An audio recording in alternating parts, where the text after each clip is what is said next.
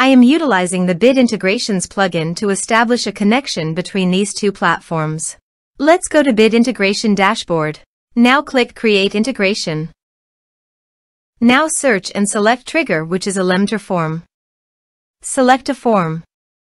Click on Next. Now search and select an action Pipedrive. Give here the Pipedrive API token, so please visit Pipedrive API token. Copy the token and paste it here. Authorized it. Authorization is successfully done. Next, choose a module. Choose an organization. Map the respective fields.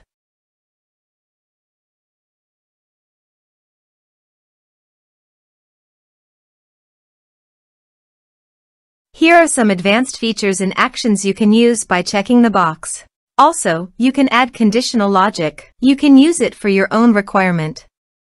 Next, finish and save it. Now check the integrations by submitting a form.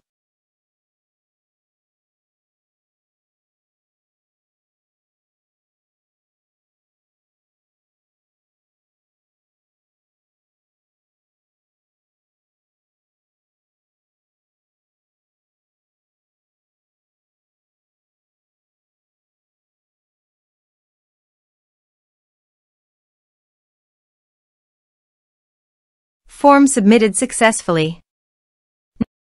Go to the Pipedrive site and go to the people. And you can see that the data came successfully in Pipedrive. Thanks for watching.